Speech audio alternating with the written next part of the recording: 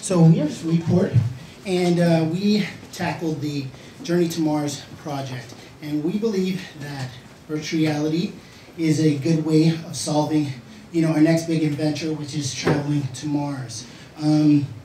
So getting there is going to take a lot of planning, and we believe that VR is a great way to create next generation solutions to the training. So we have two projects. Basically, one where we allow young people to experience Mars, and the second is for training astronauts, which Dre will show. We were inspired by a former project, which is the 3D printed habitats. We believe that that is a great idea, and we want to expand that and take 3D models and see what it's like to create more habitats in virtual reality. Now, here's the problem with virtual reality that I've suffered from a lot. When you put on a headband to display, you cannot see the world around you. You have to, where's my keyboard? Oh, no, hold on. Okay, I need to change this or affect this or control that. That is really a hard way of finding a solution. So instead, what we decided to do was ask Alexa to control everything. So we have this website, which we'll share in a second. Let me just make this screen. That's fine. And all you have to do now is say, Alexa, take me to Mars. Oh, sorry. Alexa, ask SuitePort to take me home. Transporting you to home. So it's going to take like 3 seconds.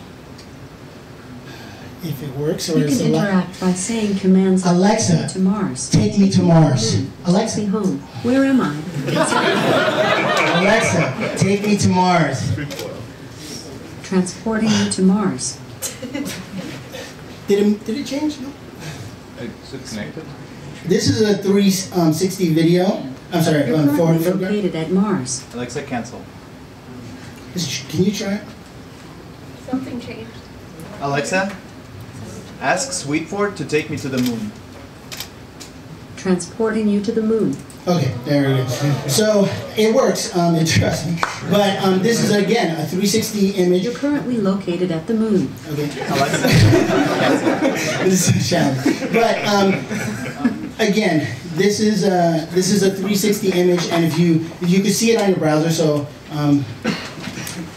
or you could do Alexa. Oh, it's off there. Alexa, ask SuitePort to take us to Mars. Transporting you to Mars. Okay, and then you could go to multiple locations in virtual reality. So this is the more open version. So there is also contextual aware information that you can request from it. Alexa, what's the temperature like here? The temperature on Mars is 251 K. And this information is pulled from Wolfram.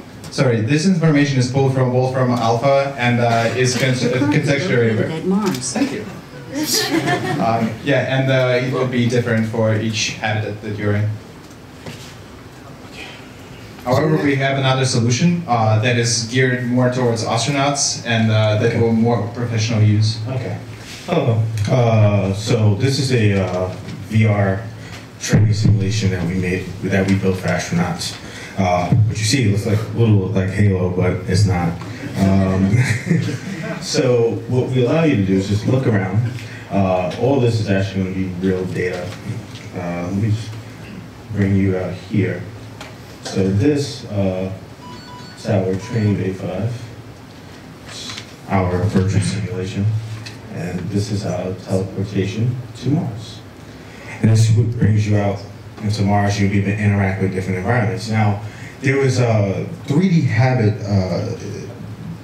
challenge that showcases some design concepts, and we wanted to bring that to virtual reality to see how that will be for astronauts and allow them to interact with different stuff in the environment. You see, I have an Oculus Rift here.